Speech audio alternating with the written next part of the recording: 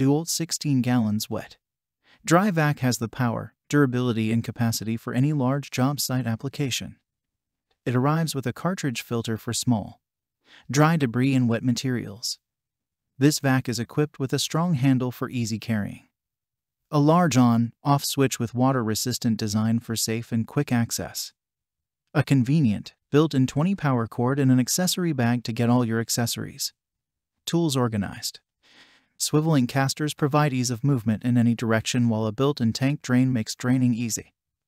This 16-gallon vac also features 3 disposable filter bags, a car nozzle, a silencing muffler, and a hose adapter. Ideal for mobile professionals and job site duty. Check the link in the description below to get the most updated price in real time. You never know when these things might go on sale. What makes this product a smarter choice? Number 1. This 16 gallons wet. Dry vac includes 3 disposable filters bags, a silencing muffler to help reduce noise, a convenient hose adapter to attach to the tank drain, and a car nozzle perfect for cleaning out those hard-to-reach places in your car. Number 2. Sturdy 16-gallon wet. Dry vac ideal for large pickup applications. Number 3. Powerful 6.5 peak horsepower motor provides just the amount of suction needed to most any cleanup job. Number 4. Ultra-durable rubberized casters on the front and large rear wheels provide easy maneuverability. Number 5. Extra long, 20 feet power cord with cord wrap helps reach almost any cleanup need. Number 6. Built-in blower port powerful enough to blow sawdust and debris from most any workshop. Number 7.